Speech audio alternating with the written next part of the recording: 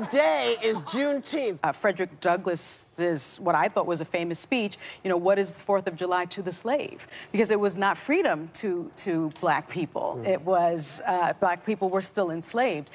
Yes, he gave that speech 170 years ago because he was an actual slave.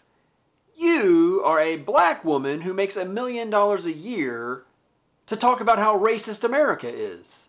You have achieved what he could only dream of, and in return, you crap on the system that made it possible. He was a hero.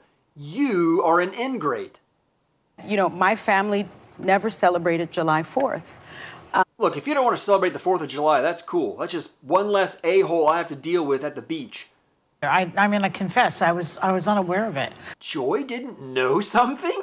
Get out! We should be aware on a day like this that voting rights are being systematically taken away from African Americans and other people. Right, we should be aware on a day like today that black voter turnout increased after the Georgia law, and that black voter suppression is widely an unproven myth, like the female orgasm.